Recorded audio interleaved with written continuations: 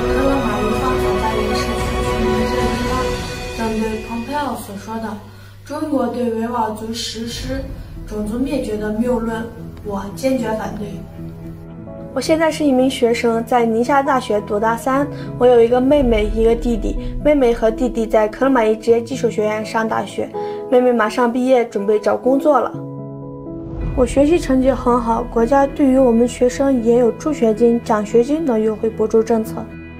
9年义务教育让我在克勒玛依从小上学免费，高考也有加分政策，全民免费体检，中小学生免费乘坐公交车，这些都是我享受着的国家好政策。